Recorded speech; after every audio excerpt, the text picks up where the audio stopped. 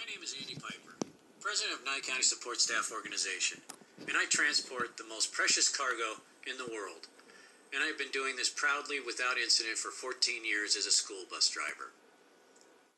In my 14 years, I have noticed, along with a justified emphasis on keeping students in school, at times there has been a loss of focus on the safety of every student and those working in public education.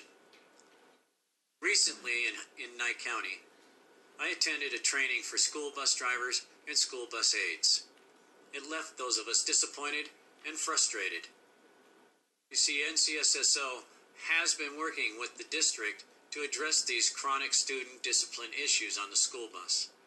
There has not been much progress. So as we addressed our concerns, our superintendent told us, "We will discipline as we see fit. You document, you do your job, it's out of your hands then." The district's primary concern is keeping these kids in school and educating them. While NCSSO also wants to keep struggling students in school, this can't be done in a way that compromises other students and employees, their safety.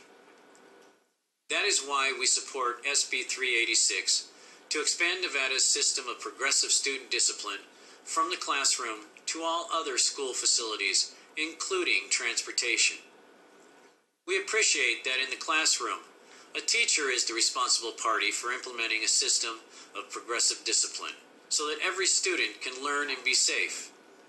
This logic should apply to other school facilities. On a school bus, the driver is responsible for making sure every student gets to school or back home safely. This is a responsibility that all school bus drivers that I know take very seriously. It should follow that the driver should have the tools available to get this job done, including able to engage in a fair, progressive discipline process. In transportation, distractions can have consequences that are more grave than in any other situation. It only takes a distracted driver and a split second at the wrong time for a tragedy to strike. It is difficult to explain to someone who is not regularly on a school bus how serious this situation is. For example, a student repeatedly standing up, engaging in horseplay, and ignoring instructions from the driver is endangering the other students on the bus and the public at large. School bus drivers need the tools to effectively deal with this far too common situation. Thank you.